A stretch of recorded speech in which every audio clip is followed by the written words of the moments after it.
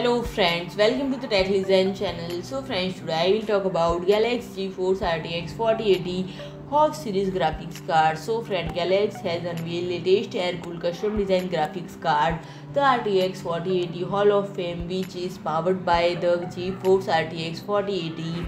And friend, the HOF series represent the top tier of GALAX GPUs designed for extreme overclocking and are typically shipped to overclockers before becoming available on market. While GALAX had already released the RTX 4090 and the RTX 4070 Ti HOF series, the RTX 4080 had been delayed until now.